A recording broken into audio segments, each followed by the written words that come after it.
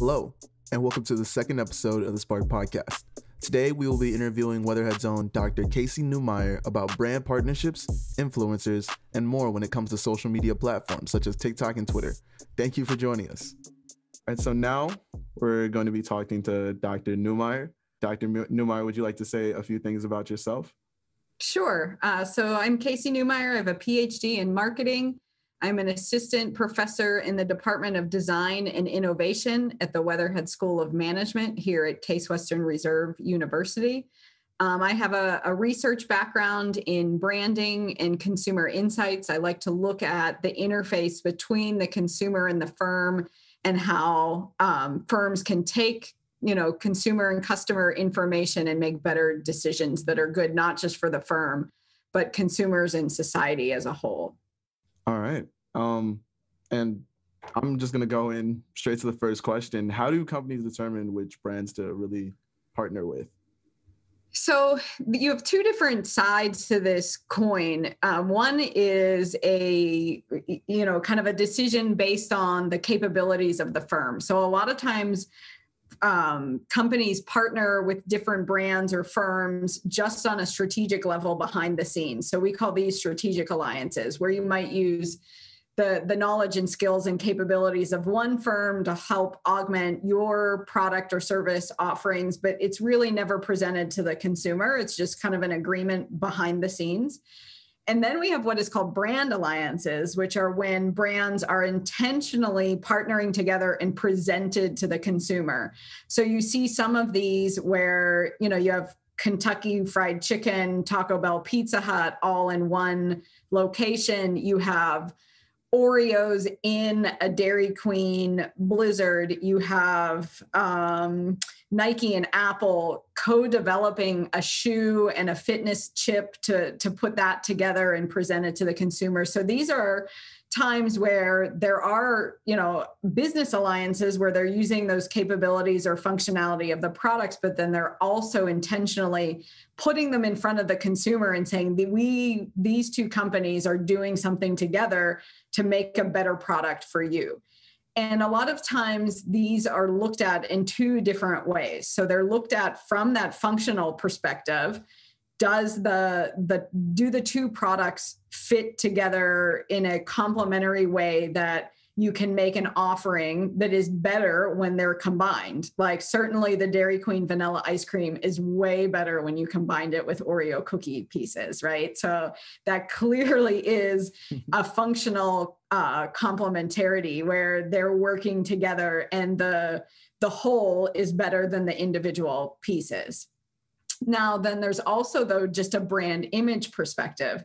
Do things fit together based on what we know and how we feel about these individual brands? So the brands have to kind of partner and look at each other and say, do our brand images fit? So Nike and Apple fit together because they're both, kind of striving to make our world a better place, whether it's through fitness or through technology, that their brand images have similar ideas behind them. Whereas something like you would never see, Jeep Wrangler partner with Louis Vuitton per se to come up with some Louis Vuitton Jeep Wrangler. Like we see Ford and Eddie Bauer, though, come together and create a car that is very functional, because that is the image of Ford and Eddie Bauer are two very functional products, even though they're in very separate categories. So when you partner, you have to make sure that the brand images make sense together. Even if you're in very different product categories, do the images align? Whether you're partnering to make a new offering, whether you're a company and a brand and you want to sponsor a charitable cause or an event or a concert or a sporting event or whatever it may be, does your brand make sense in that context with the image of the other company, event, cause, whatever it may be, right? So there's lots of moving pieces when you come up with a partnership, and will it work and make sense together? This is seemingly the way most brands would do things when they have a product. But as we look at social media and how it's evolved, we've noticed something interesting. Social media platforms aren't looking at getting into these typical partnerships. They're utilizing people on their platform, such as influencers, to bring traffic to the site. With now over 850 million monthly active users, TikTok has shown that it does this well. I was thinking about, like, while you were talking, in terms of how these professional brands will partner with two companies together. And I was thinking a bit of today's topic is about social media in particular. And then you think of influencer culture, which I'm not sure how well in depth you are with influencer culture, but I would see an influencer themselves as like an individual person, as a business, as the brand. And would you say that this way of determining influencer partnerships is a very similar process to these corporate partnerships? It is. So when a brand is deciding whether they want to support an influencer or not, they're using a lot of that same criteria. Does that influencer stand for, is the image of that influencer align with what our brand image is? Now, there's something unique here, though, that a lot of times brands will pay influencers to use and promote their products. However, sometimes influencers will promote and use a brand product without the brand's necessarily permission. So not that the influencer isn't doing anything wrong, but it wouldn't be considered a brand alliance because the brand may not have intentionally gone out to that influencer and said, let's do something together, or I'm going to pay you to advertise and promote my product for me. So sometimes the influencers just do that on their own. Like, this is a product I like and I use, and they put it out there. So there are some nuances with digital platforms and digital influencers that are different than a traditional brand alliance in the marketplace. You won't see something like a TikTok x Adidas shoe collaboration coming anytime soon. But you will see companies such as Chipotle, with 1.3 million followers on TikTok, making posts about their food, filters, memes, and more. How have companies taken advantage or not of these social media platforms to reach younger audiences? I'm not sure that many companies are actually doing this well. I think there still is a heavy reliance on traditional media, on television commercials, on print media advertisements. There is use of, Facebook ads and Twitter feeds and videos on TikTok and photos on Instagram. But I'm not sure that they are devoting the time and energy needed to quickly pivot to this changing marketplace. And I mean, we've seen some companies kill it. NBA, Spike Ball, surprisingly, Chipotle, BMW, and more. But to get more adapted to this 2020 lifestyle and going forward, we're going to need to see more companies, or we probably will see more companies, pivot to this type of style that Chipotle has adopted, putting videos from their own company, people using their company's product, and more. Me and my friends, we talked about this a few times, but I think there was like Wendy's, for instance, is like one of the few big brands. It's so funny how like fast food brands are some of like the bigger brands on Twitter, like having a field. Wendy's is hilarious. If you are not following Wendy's on Twitter, you are missing out, because whoever is running that feed is a really funny, smart person, because some of the jokes and the witty comeback that they have for other competing brands is amazing. It's really, really funny. It's well done. It's very well done. I've definitely been thinking about all that a lot too, especially something like Twitter in particular. I think a lot of the younger people, like going down to Gen Z, isn't even using Twitter as much anymore. I think that's what's really interesting, is there's pockets of people who are using these apps, but it's not as widespread, or they're maybe viewing it, but they're not actively writing on it. Like, there's a very small portion of Twitter users who are actively posting on Twitter versus how many people have accounts. There are different types of users on all of these digital platforms. In marketing, we tend to call them the highest engagement bucket, called creators. So these are people that are actually going out there. They're the ones that are posting the Twitter posts, they're making the videos, they're putting the photos up, they're making the Facebook post, the blog post, whatever it is. So these creators are out there driving a lot of the content creation. And this is a very small portion of the number of users. So Marissa, you're right that there's all of these users, there's all of these signups, there's all of these accounts, but only a small percentage of people, these creators, are actually driving the content on these digital platforms. Then you have people that are in some ways the responders. So they might like something, they might comment on a post or a Twitter feed or a blog or a photo or a video or whatever is out there. So they'll review and respond and comment on it, but they're not making the initial post. And then you have people that are just spectators. And this is really the largest bucket of people out there, that they are out there, kind of watching what's going on. They're listening and they're seeing and they're reading and they're watching all of these posts, but they're not engaging with them. They might not even like them, or hit the heart or the thumbs up or whatever it may be. They're just, I call myself a lurker, right? I go on these digital platforms and I watch and I listen and I don't really engage at all.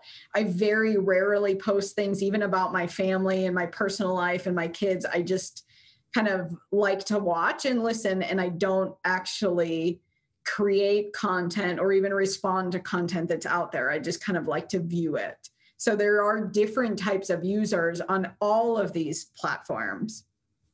TikTok now has more than 2 billion downloads. With it on so many phones, it's important to think about the data collection occurring. Looking at TikTok's website, the list is long. They mention they collect the following: registration information, profile information, user-generated content, payment information, phone and social network contacts, and survey information. Of course, with permission when you hit allow, okay to terms and agreements, and so forth. The interesting thing is they also collect from the following. If you choose to link social media, they will collect from there as well. They collect from third-party sources, other users from the platform, and other sources. I believe this is from public record, and so forth. They also have a usage, device, and location information, as well as access to metadata and cookies. Now, this is a lot, but in the day and age of social media, how much is it compared to other social media platforms? TikTok has made it clear that all the information collected is not sold to third parties, but there has been worries from current President Donald Trump about TikTok's involvement with China, as it's owned by Chinese company ByteDance. According to USA Today, TikTok has made it clear that if the Chinese government tried to force the turnover of information, they would refuse to comply. Along with that, the data collected isn't stored in China, but in the US and Singapore. Now, back to the interview. Yeah, I definitely find that really interesting, seeing, especially where I personally will fall into these different categories depending on what platform. And I also think, since you talk about brand relationships and consumer relationships a lot, in terms of the consumer attachment, or to some extent even an addiction for many people for social media. And I think about my own reliance on some of these apps and how would I operate my life without them, even though I haven't even been on for that long. But also they rely on us as consumers. But then again, like I said, they rely on the content creators, but they also rely on these lurkers to have the ads into. So overall, we were curious, how do you believe that this consumer attachment affects this brand relationship and the brand growth? And then especially the idea of data privacy and how people are becoming more wary of that. Well, let's maybe touch on the privacy issue first. I think in many ways, individuals are not sure, they don't exactly know what data many of these platforms are capturing and how they're using it. So when we sign up to create a login for any of these platforms, whether it's TikTok or Facebook or Twitter or Instagram, we have to give them our email address, our name, and although we don't always necessarily need to use our real name, a lot of times to have dual authentication or something like that, you have to give them your phone number or a secondary email address. You fill out, your age, your birthday, that kind of thing, where maybe not your address, but the city or the state or the country that you live in. And then you have to check that box at the end that says, and accept and agree to these terms and conditions. And we all click it because we all, want to be part of the community. And we don't necessarily know, because who really reads that fine print, right? We don't know how they're going to use our data, what our data is going to be used for. Are they going to sell it? Are they going to keep it? Are they going to use it to show us particular ads? What exactly are they doing with the data? So in some ways, we don't really know. And from a legal standpoint, our current laws are not up to speed to handle all of the issues with our data privacy. And there are some places like California and Europe that are trying to catch up, but they're not there yet. The technology of these platforms exceeds the legal ramifications currently. So that's one piece of the puzzle. But then the attachment side is that we know from neuroscience and cognitive psychology and different things that we do get positive feelings. We get positive responses in our brains from the use of these digital platforms, especially if you are a creator and you post something out there and it's getting liked and shared and people are responding to it, that does give you a strong, emotional positive feeling when something like that is happening. So then we are attached to it, from a psychological perspective. And then also, though, it's part of our social network now, that interacting with individuals through these platforms is part of how we engage with other humans. And whether you love it or you hate it, it is right now, that's part of our life. And especially with the pandemic, it's a necessary part of our life because we're not supposed to be engaging with our fellow humans in our social network in a personal, in-person basis because of the global pandemic. And actually, in some ways, for some people that really need that strong social connection, these digital platforms have been lifesavers to be able to communicate with your extended family, with your friends, with your network, within the comfort of and safety of your own home. So, there are definitely some benefits to these platforms, as opposed to the downside where people do get there are some individuals that can get sucked into these digital platforms almost as an alternative reality. And we see this, unfortunately, in some ways with conspiracy theories and different groups and different followings that are having a negative impact on individuals' lives and is part of society.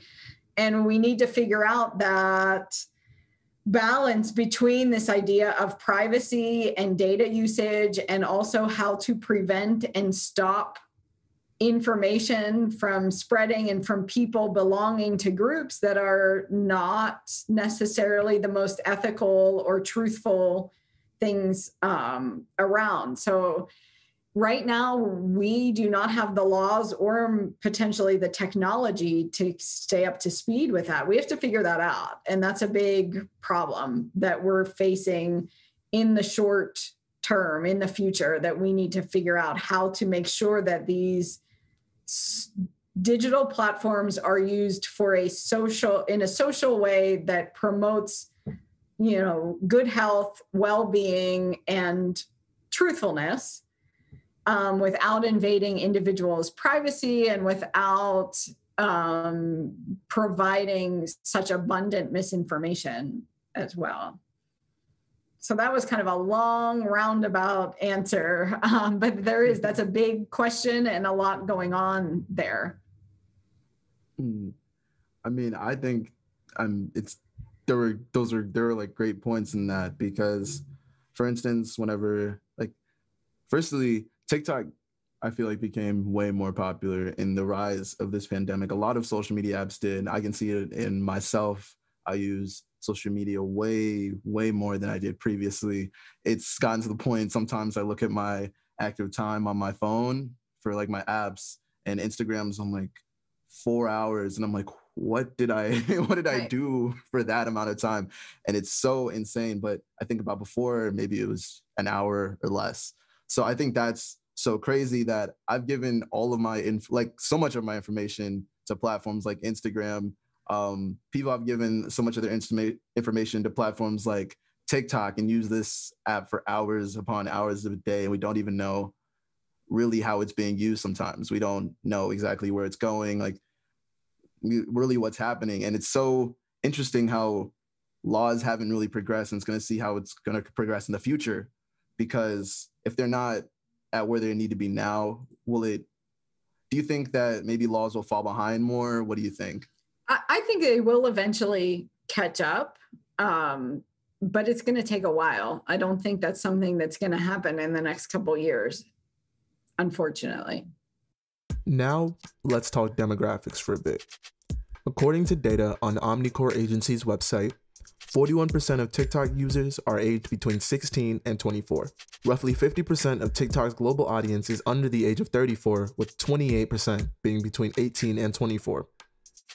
Would you say that it's the younger generation who have had access to the internet all their lives? Do you feel like they're more susceptible to just believing every single thing that is on social media and developing these social media cravings, especially during the pandemic? So in some ways, I think that's two different questions. So the craving and the need and the use of these digital platforms, I think they are more heavily used by younger generations. But the second part of that question is the belief question about just believing everything that comes across it. And, I don't know if there's a lot of research on this, and this is just my gut reaction. So I haven't researched this, or I haven't read a ton about it. But I actually am not sure that the younger generations are the ones that believe all of this stuff, because I think they are younger generations that have been around, their digital platforms have been around their whole lives. They're used to the fact that you shouldn't always believe stuff that's on the internet. Whereas older generations that grew up with traditional, Dan Rather on the news for 1 hour in the evening, when things were put through there, they were truthful. It was just 60 minutes of facts. And now it's hard, I think, for maybe some other generations to separate what is truly a quote unquote like news, a factual news piece versus an opinion piece, or just a conspiracy theory piece, or some other fake, I hate to use the word fake news. But it is sometimes hard for individuals to tell those apart when they are used to growing up in a world where things that were put in front of them that were labeled as news were fact. Because, for a long time, the only way you got news was either in that hour newscast in the evening or in a printed paper. And the standards for things that appeared in that hour-long 60-minute newscast or that got printed in the paper was very strict. The journalistic style that was used there, and that you had to make sure that your sources were verified and that they were legitimate, and all of those things that appeared in traditional news. Some people, I think, do have a hard time teasing apart on the internet what is a verified news piece versus something that's made to look like a news piece that really is not. And in some ways, I think younger generations inherently understand that all of this stuff put on the internet could be put out by anybody. I think younger generations also understand that photos can be altered and things a lot easier than some maybe older generations do, older generations don't necessarily understand how easy it is to alter photographs, text, things that are put out on the internet that can be completely altered and fake, because that's not what they grew up with. But like I said, that's just my kind of hypothesis based on my understanding of the situation. That's not something that I've actually confirmed through peer-reviewed research. Yeah, I've actually heard fairly similar like ideas in like my own research. Again, not peer-reviewed journals, but just my own personal interest in it. And I think it becomes a lot to the way that these social media platforms is marketed to these different groups, and how like when they are first joining these platforms, what they believe they are really joining. I think that's an interesting way. Going back to these like consumer brand relationship and how it aligns like what you are expecting to get into when you are joining. And would you say that the way that these platforms are portraying themselves either gets in two sides, to the generational divide or through the social media versus traditional divide? If this way the relationships are marketed is fairly different, and that affects how people are believing what is on these sources?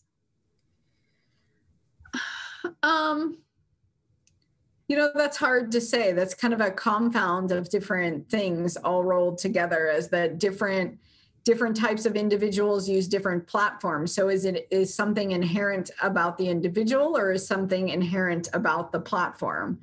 I think I don't know, to compare and contrast all of the different platforms. I don't necessarily know enough to say if some of the platforms try to prevent some of these altered things more so than others. Like Twitter has been quicker to flag things as inaccurate or falsified faster than Facebook. But then with some of the other platforms, like things that get put out on Snapchat, they disappear. So, unless somebody screenshots them and posts it again, it's not up there for long enough to maybe cause tons of problems. So with that, I don't know. That's hard. It's hard to tease those things apart.